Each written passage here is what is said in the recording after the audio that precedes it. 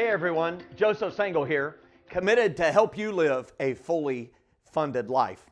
And today I want to talk to you about inflation, and whether or not you watched our short intro video, if you've just landed right here, you want to know what you can do to address it in your own personal economy, you're in the right place.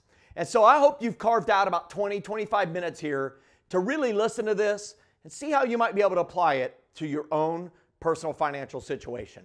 Now, inflation is happening. You've heard about it.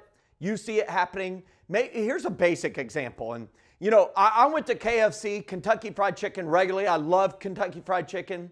And they had the $5 fill-up box. They had commercials about it. It was the $5 fill-up box. And you know, I got the original recipe, the 11 secret herbs and spices created by the Colonel, Harlan Sanders. By the way, for an inspirational story, for those of you maybe feel like you're getting a late start towards retirement, he started KFC with his first Social Security check at age 65. He had nothing else, and when he passed away, he died a multi-millionaire, and it was unbelievable. But I love the Colonel's chicken, and this $5 fill-up box, it was amazing. It comes in a box. I get the dark meat, so it's got a leg and a thigh, and it comes with mashed potatoes and gravy, woo, and a biscuit, and they give you this chocolate chip cookie that sits on top of the hot mashed potatoes and gravy, and so it makes it all ooey and gooey. It's just unbelievable. And you know, it's $5. It was a great deal. It even came with a drink, and it came with Pepsi, not as good as Coke, but it's still pretty good. And when I went through the drive-through line recently, I noticed they stopped saying the $5 fill-up. Well, I found out why. They charged me $7.49. That's a 50% increase, 50, not 15. 50% increase. That is inflation. And so think about another example. How has inflation affected you at the gas pump? You know, a gallon of gas in 2020 averaged $1.79. Fast forward 2 years later, I recently had a fill up at $4.59 a gallon. If you look at California, it's in the $7 range. That is inflation at more than 100% rate. In some cases, more than 200%. And so let's look at a definition of inflation, just so we understand it. And so in the course of this, I'm going to talk about what inflation really is, what it's happening, and how you can take steps to help your own personal economy during inflation. So here's the definition. Inflation is the decline of purchasing power of a given currency over time. So it's the decline of purchasing power of a currency over time. So the dollar is buying less. So why are we experiencing inflation? Well, there's this thing called the quantity theory of money. And so I want to show it to you. And it's this connection. They taught me this at Purdue University when I studied engineering. I didn't do too good in engineering classes, but I loved economics. And I took this macroeconomics class, and it's about big economic pictures, not our personal finances, but of governmental, of worldwide economics. And one of the theories, the quantity theory of money, is this, and it's been proven true for decades. And so it says that if money supply goes up, lots of money available, easily lent out, people can get access to money, well, then that will necessarily cause inflation to go up. Because if money is easy to get, people are willing to pay more money for things. And if inflation goes up, well, the way to control inflation is to start to constrict money supply, and the way to do that is to increase interest rates. If you think about it, if you have to pay a higher mortgage rate, well, then you will not make as high of a purchase of a house, because people, when they're buying a house, they don't care how much the house is so much as they do what is the monthly payment. And that monthly payment you can afford at a higher interest rate means you can purchase less house. And so money supply goes up, inflation zooms up, interest rates go up. Well, when interest rates go up, then the money supply starts decreasing. It goes down, which in turn drives inflation down because the supply side starts to exceed the demand, right? Demand went down, so supply, even if you didn't keep increasing supply, at some point in time, there's more supply than demand. How do they balance that? They sell for less, and then over time, interest rates get lowered. And so when you hear about the Federal Reserve adjusting interest rates, make no mistake about it, that has a personal effect on you and me. And let's talk about this money supply thing. Have you noticed that money supply over the last couple of years has been amazing? Almost every single American has gotten money. Even our kids have gotten money. You know, there was the CARES Act cash that was issued in April and May of 2020. And then there was what we call in the office here, we call it the Trump parting gift, the cash that was issued right before he left. I think it was around $600 per person. And then we had the Biden bucks, as we call it, right as he came into office, and the Families First Act. It gave the rest of the $2,000, $1,400 per person. I mean, it was somewhere around $10,000, $15,000 per family member. Businesses were awash in cash. They got the Payroll Protection Program cash twice if their income had really been decreased. And they also, many of them have access to something called the Employee Retention Credit. So money has been everywhere. $3.2 trillion of it. And as a result, people got easy money. They raced out, and many people did save it, but a lot of people raced out and bought stuff. They consumed.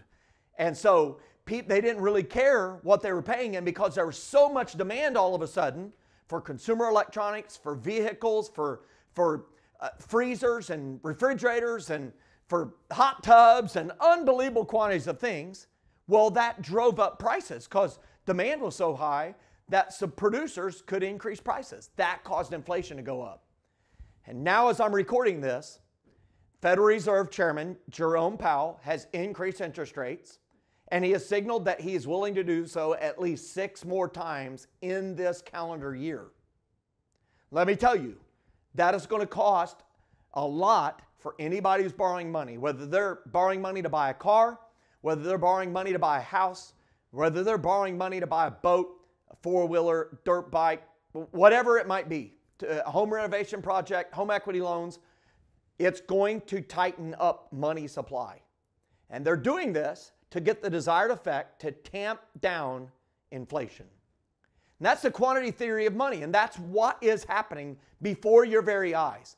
Is you're going to see that it is going to be more difficult to get access to money because interest rates are going to go up. And so inflation creates challenges. I want you to know that inflation also creates opportunities. And so I want to talk about both of those here and how it pertains to you. Let's start with inflation creates challenges. There are steps that you can take to address these challenges, and one of those ways that you can do it is to reduce your expenses. Reduce your expenses. Now, I want you to think about this, because this is more than just, hey, I'm going to reduce expenses for now for a month. When you think about inflation, you need to think of it in terms of a year or 2 or longer. Sometimes inflation sticks around for 4 or 5 years before they fully get it under control. And because America is not the only nation that has printed money and handed it out to its citizens and made easy access to money across the board, across the world, I suspect it's going to be 4 to 5 to 6 years. And so when I'm talking about reducing expenses, I'm talking about kind of permanent adjustments in your lifestyle for a while. Now, no one likes to hear this, but I'm here to help you live a fully funded life. And one way to make sure you live a fully funded life is to make sure that you make major adjustments when you see major economic things afoot. And we know that things are going to cost more. Your gasoline is going to cost more. Your food bill is going to go up. The cost of travel is going to go up.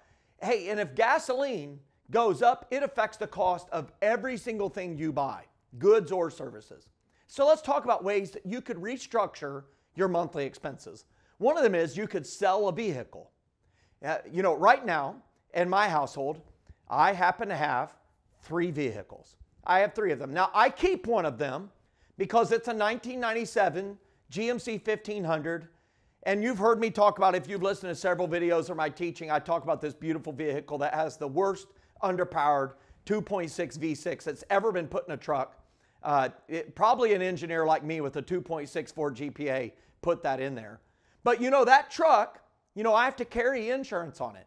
I have to pay property taxes in the state of South Carolina on it, like $17, but it's not per year. But I do pay property taxes. I also pay maintenance fees. And I have to replace tires from time to time, which I recently did. And my daughter borrowed it recently, as in the day that I recorded this. And she brought it back, and now the door won't lock. You know, but she didn't do it, Dad. She didn't do it. So maybe you could sell a vehicle. And I'm pondering saying, do I need this vehicle? Because it can help me eliminate the insurance costs, the taxes, and the maintenance of it. And it will free up space in my barn. Another way to reduce expenses is to think about a storage unit. Do you have a storage unit? Many people have storage units. It's amazing to me how many people have storage units just stuffed full of stuff. Here's an idea. Could you sell that stuff and then close out the storage unit? Now, I'm not saying you have to do this. I'm just offering suggestions. Plus, there's something very, very wonderful to the soul about clearing out stuff. Another thing that you can do is look at your subscriptions. Hulu, Disney Plus, Netflix, all of these different types of providers are subscription-based revenue models for those businesses. And my question is, even if you are using them, can you live without them? Could you free up your time and use it for something better? And so this could be a time where you could reduce expenses and reclaim time and money. So subscriptions, can you reduce it all the way down to one of them? You know, I'm right now going to cancel Disney Plus, and I'm looking at canceling Netflix because I don't need those in my life, and I can free up time, and they keep increasing prices on me. And I've got lots of other ways to get access to media. Another thing that you can look at is a gym membership. You know, I'm a runner, so I don't do a lot of lifting, I run. And so I like to run outside. Is it wonderful on a rainy day to be able to go to the YMCA? Yes. But in times of constricting extra free cash in my lifestyle, right? Because inflation is eating necessary stuff like food and is consuming more of my budget, like gasoline, well, then other things are discretionary, and the gym membership could be discretionary. Is there a way that you could have a home gym and save a ton of money? Lots of people learned that they could do without the gym during the pandemic. Another way to save money is to pay off debt. You could pay off debt. Focus right now. Intensely focus on eliminating your credit card debt. Finish paying off a vehicle. Finish paying off the student loan. Pay off the furniture you owe or the person that you owe. Pay off that debt. And when you pay off a debt, think about the payments that you make on your debt. Like I'll wait. You can think about them. I'm going to walk you through it. How much do you pay on your car payment? How much you pay on the truck payment? What's the student loan payment? What's the credit card payment? The furniture payment, right? You add all those up. If you can pay just one of those off, well, that will free up that money to use for other things and allow you to continue to prosper even in the face of inflation. And that's one reason why we teach on the Fully Funded Life Ladder about achieving rung number 4 as soon as possible, paying off all non-house, non-business debt, because it creates margin in your life. And so lowering expenses, another way to do it is we were talking about eliminating expense. We could talk about lowering a monthly bill. Let me tell you some practical ways that you could do this. You could do this right now, today. You could pause this video and go do it right now. One way is to get new insurance quotes. And some tips on this. Your home or renter's insurance, and bundle it with your car insurance. If you've not gotten new insurance quotes in the last 2 years, you're paying more than you should. I mean, 15 minutes or less could save you. Well, you already know that, right? Guess what day it is? It's hump day. There's the gecko, right? And it may be with Geico, but I recommend that you get quotes from 2 name brand companies and 1 independent insurance agent. And here's some tips. Don't tell them what you're paying right now. You want a deal. And the average person, have you noticed all of the commercials say, hey, if you switch to us, Progressive, Liberty Mutual, Farmers Insurance, all the different ones, Allstate, Nationwide, State Farm, all of them say, if you switch to us, you'll save $500 to $700 a year.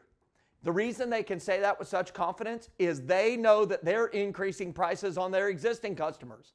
They do it automatically. They've done it to you. Go get new quotes. you could save $50 to $100 a month or more in your insurance cost. Another way to lower a monthly bill is to change your TV or internet provider. Right now, I'm going to get a new internet provider.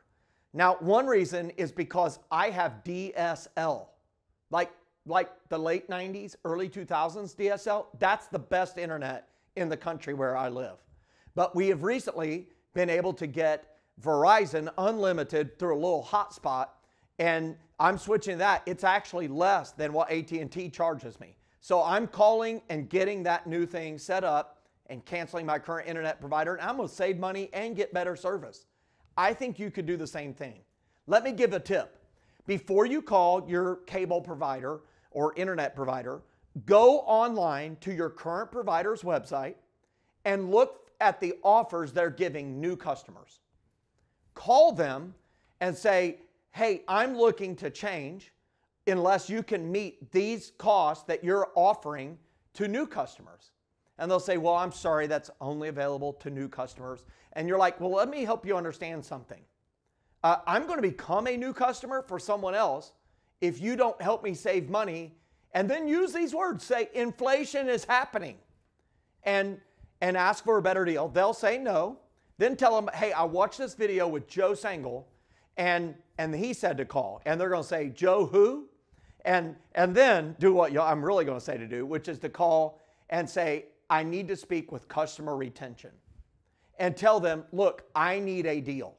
And tell them, I may be not able to get exactly what you offer a new customer, but I need something better. And I can tell you right now, you're going to get a better deal. And if you don't, go to a new provider. I guarantee you, you will get a better deal. And another way to save money, lower a bill, is to transfer an existing credit card balance. Now, we want you to have no credit card balance and to pay it off every month. But we know reality for many people as they're climbing up the ladder to a fully funded life is that they have a credit card balance. And so I encourage you to roll that credit card balance over to a 0% balance transfer credit card offer. You've surely got an offer this week in the mailbox, in your email box. We have a running list of them on our website at iwasbrokenowimnot under the Next Steps area. And you can click there and you can just apply and put in your credit card information, and they will give you approval or disapproval answer within 15 minutes. And I love that because you can move a 21.99% credit card balance to 0% in 15 minutes. And that can greatly lower what your monthly payment is and lower your monthly bill. Another way to lower your expenses is to delay a purchase. Delay a purchase. Say no and not now for as long as you possibly can. This isn't so much fun. I know it's not fun. But if you're addressing inflation, hey, one way to make sure you navigate that is to say no and not now for as long as possible. Get all of the utility out of the item you have. I know that washer and dryer are making a weird noise, but are they still washing and drying? You know, say no and not now and close the door and turn up the music. You know, I encourage you, say no and not now for as long as is safely possible. If there are wires sticking out of the tires in your car, you can't say no and not now, right? Go get new tires, please, right? But delay a purchase. It's amazing. I delayed buying a new truck for 15 years. You know, many of my friends have had 3 or 4 trucks, 5 trucks even, since I bought the truck in 2001 as a 4-year-old used truck. I've been able to say no and not now for a long time. I recently finally said yes. I had said no long enough. But you can delay a purchase. Another way is to become more intentional with every dollar. Yep, you could stop it now and say, it took Joe about 18 minutes to get to the budget. I'm telling you, you should prepare and put a detailed monthly budget together every single month. That's how you maximize money at all times, even in the face of an inflationary environment. Now, there are other ways that you can take to address challenges as well. And it's not just lowering expenses, it is the result of lowering expenses, and that is to build your savings. You know, there's several ways you can think about building your savings, but one of them is a tax refund. Many of you are getting a tax refund or just got one. Put it in savings. It's a great way to stave off the effects of inflation. If you're getting a bonus, put it in savings. You receive a financial gift from a family member, put it in savings. You can sell a possession. I had a buddy, I was in his garage this last weekend, and he has a Harley in there. Actually, it was a Honda. It looked like a Harley, but it's actually a Honda, and he has not driven it in like 2 years. And I told him, when are you going to drive it next? And he's like, I don't know, but it's hard for me to break up with it. And I get that feeling. I know it. But he's paying insurance on it. He's putting plates on it. He's going to have to maintain it because non-use is the worst type of use possible. He could sell that possession, put that money in the bank. Another thing to do is to build that monthly margin. That monthly margin by reducing or eliminating expenses, well, that helps you build your savings. And the reason I want you to do that is that helps you address the challenge, and it also allows you to be ready for the opportunities. You know, inflation creates opportunities. And the steps you can take to capture these opportunities, well, one is something called dollar cost averaging. And dollar cost averaging, the definition is this, is that it's an investment strategy in which an investor divides up the total amount that is going to be invested across periodic purchases of a targeted asset, like a stock or a mutual fund. And they do this in an effort to reduce the impact of volatility on the overall purchase. And the purchases occur regardless of the asset's price and at set regular intervals. And so let me show you an example of this thing called dollar cost averaging. And so month 1, month 2, month 3, month 4, you had $1,600 to invest, but you chose to invest $400 every single month at the first of the month. Well, in the first month, the price per share of the stock, let's say in this example, was $80. So you got 5 shares. Well, month number 2, that went down by $5. So you were able to buy the next shares at $75 a share. The next month, it was down another $10 to $65 a share, and you got even more shares. Month number 4, price had recovered to $85, and you invested $1,600 total. Well, in month 1, you bought 5 shares. In month 2, with the same amount of money, you bought 5.333 shares. In month 3, you were able to buy 6.154 shares. In month number 4, you bought 4.706 shares. So instead of getting just 20 shares at the outset, you now have 21.193 shares. And the reason this matters is it allows you to see that the impact is much greater. You would have only owned, you know, if you had been able to purchase it at $80 a share in 5, and if you were able to be able to do this over time, you know, you have 21.193 shares. The average price per share comes out to be $75.50 a share. If you'd bought it day number 1, all $1,600, it had all been at $80 a share. That's what dollar cost averaging does. It avoids you having to try to time the market. And they've done studies. This is for real, folks. They have done studies between people who do this all day, every day. They try to time when to buy stocks. They've put them up against guppies. You know the little fish that swim around in the tank? And when guppies come up and bump the surface or blow bubbles on when to buy a stock, and the guppies have won like 50% of the time. And that ought to tell you, and it should tell me, hey, trying to time the market, that's not a good thing. I've had a lot of people reach out to me and say, Joe, you know, I'm not scared, but I'm scared. What should I do? Should I pull all my investments out until things get better? And I say to them, well, let me tell you this. If you pull things out, then you have to make 2 good decisions. You have to make a good decision on when you pull it out, and you have to make a good decision on when to put it back in, instead of just one time, which is to leave it in there and dollar cost average it. Here's some other steps you can take to capture opportunities, is to build your reserves margin. Stack cash. You know, highest interest rate, those higher interest rates, they're going to drive down prices. Now, the key word here is eventually. So as interest rates go up, demand, market down. I know it seems crazy. If you've been in the market to buy a house, I know you think I'm crazy, but demand's going to decrease. It's going to decrease. And decreased demand will, over time, inevitably result in an oversupply. Oversupply drives competition, and competition, that reduces prices. My suspicion is it's about 12 to 16 months away. cash reserves margin will provide you opportunities to acquire investments. I'm thinking real estate, I'm thinking stocks, at a discount to the current prices. And here's the note.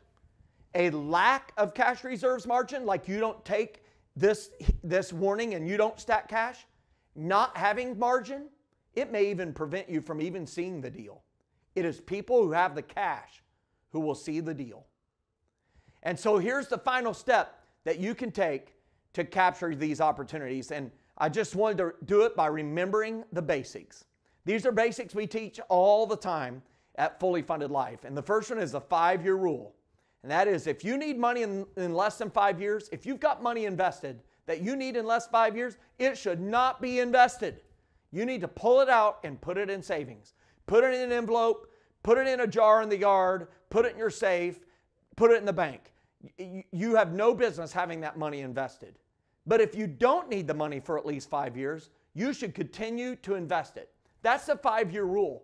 The reason people panic and race to pull their money out of investments when they're faced with market turmoil like inflation is causing is because they have money invested that should not have been invested. And they're going to practice that little known form of investing called buy low or buy high and sell low, where they lose money. The second basic is dollar cost averaging. Consistent investments over a long period of time. Continue to contribute to your 401k, your 403b, 457, SEP IRA, Simple IRA, whatever your retirement account strategy has been. Continue to do so. Continue to get the match. Another basic is to live below your means. And a budget, of course, helps immensely with that. When you live below your means, then you have margin for inflation to eat up a little bit of that, and it really doesn't affect the way you get to live your fully funded life. And the last basic is diversification. Have a wide-ranging investment portfolio because that helps prevent massive losses. This is why we like mutual funds and why we like broad-ranging stock purchases as well as real estate, which is outside of the stock market, so that you're well diversified. We also include precious metals, a little bit of cryptocurrency, but diversified investment strategies. And so that's it. Inflation is going to happen. You can't stop that, but you can stop the effect or at least mitigate the effects of it on the way you get to live your life by taking these actions. Hey, we provided these on a PDF. We'll have a link to that underneath the video, and you can print it out. You can just check the boxes on which ones apply to you and take those steps. But I did want to say this as we wrap it up. We offer a membership program called Fully Funded Life. Some of you are members of this. Others, this is the first year hearing of it. But the reason we love Fully Funded Life is we're able to provide unlimited 30-minute coaching appointments for people with their personal finances. And if you have individual questions with your personal finances and about how the effects of inflation and what you could do, if you need somebody to look at your budget to help you address debt, hey, I encourage you to check out fullyfunded.life. It is a great way to get courses, to get challenged, to get coaching, and be a part of a community. And when you join, we would love to be able to help you navigate your specific situation. Thanks for watching and being a part of a Fully Funded Life network.